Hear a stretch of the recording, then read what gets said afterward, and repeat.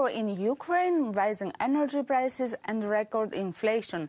The economic outlook for the continent is more than gloomy as the cost of living for European citizens skyrockets. But how is the EU looking to address these challenges? This is something I will be discussing with my guest, the European Commissioner for Economy, Paolo Gentiloni. So, Commissioner, the European Commission has just revised its economic estimates. It seems that for Europe, the worst is yet to come. Well, indeed, we are already in, so to say, in troubled waters.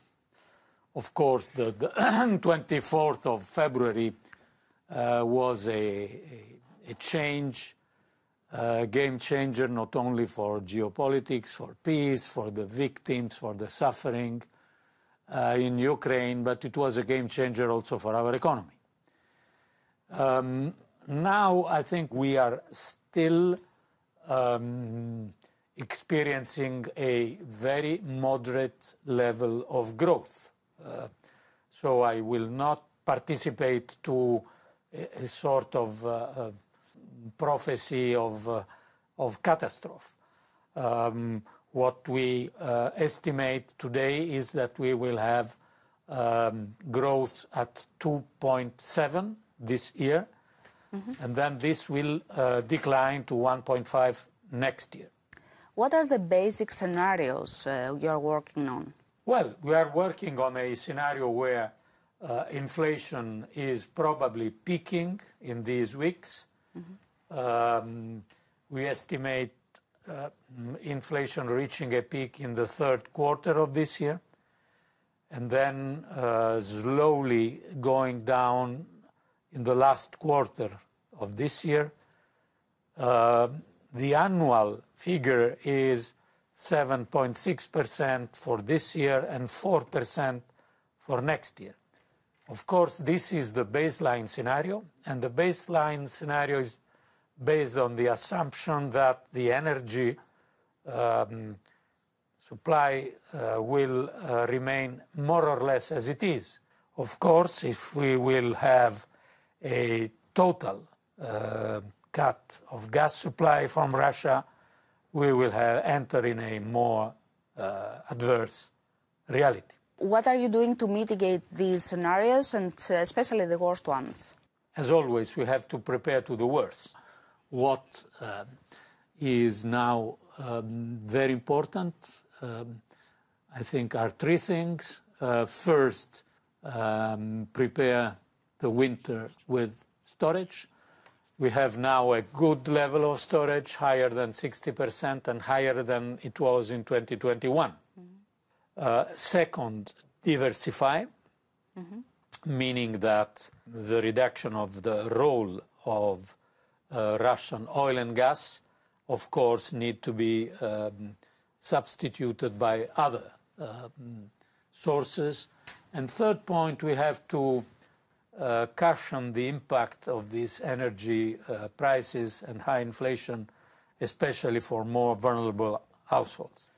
I would add the fourth point, but I know how difficult it is, which is the common effort in procurement of alternative supply. I'm sure that acting as a one, the European Union would be stronger with interlocutors in the gas and energy markets.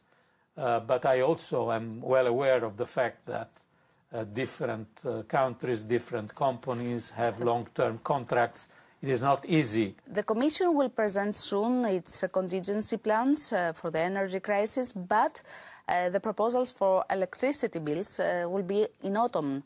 Won't it be too late? We will continue to face high prices, and what we ask to member states is to have this reaction as far as possible temporary and targeted, meaning that you have to target it to households that have more difficulties in paying their gasoline or heating or electricity bills, and this is the lower income families.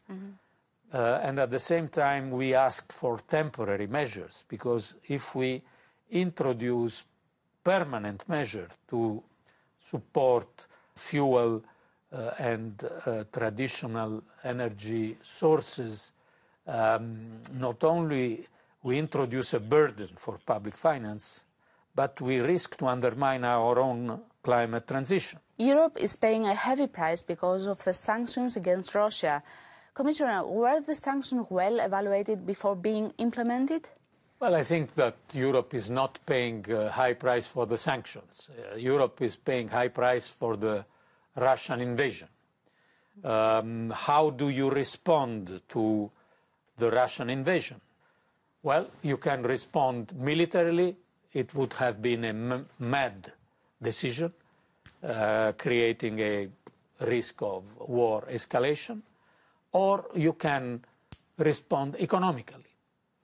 And the economic response was impressively united. And of course, this is creating huge difficulties for the Russian economy. And I think that overall it is helping Ukraine to resist. And the Ukrainian resistance is in our common interest. A few days ago, the euro fell to parity with the dollar after 20 years. Are you concerned? And what should we do to strengthen the euro? I don't see this euro versus dollar situation as a demonstration of weakness of the euro. It is, in fact, a demonstration of strengthening of the dollar. If we look to the relation between the euro and the British pound or the euro and the Japanese yen, you see that the euro is stronger than before against these currencies. Why is the dollar strengthening?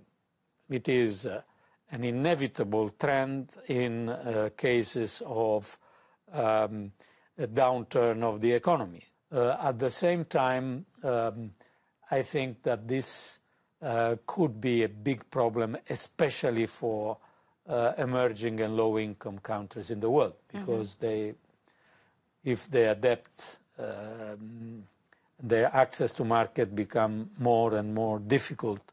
I see a difficulty not so much for the European Union, but for emerging markets and low-income countries.